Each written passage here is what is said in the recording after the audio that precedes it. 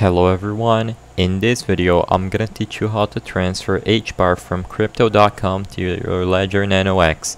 It's a very quick and easy process, so make sure to follow along.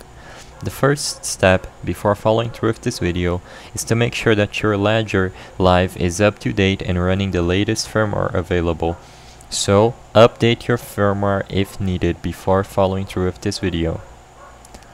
After you ensure that everything is up to date and running the latest version available, the next step is to go to crypto.com either through the desktop app or through the mobile app.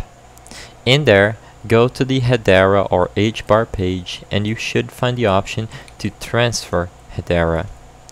To transfer HBAR from crypto.com to Ledger Nano X, you need to make sure that you go into the Ledger Live desktop app and you create a new crypto.com account by adding the crypto.com app through the app catalog.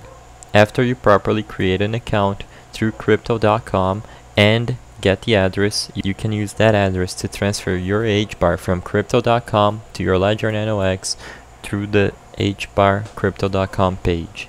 I hope I was able to help you on how to transfer HBAR from crypto.com to Ledger Nano X. If this video helped you, please be sure to leave a like and subscribe for more quick and easy tips.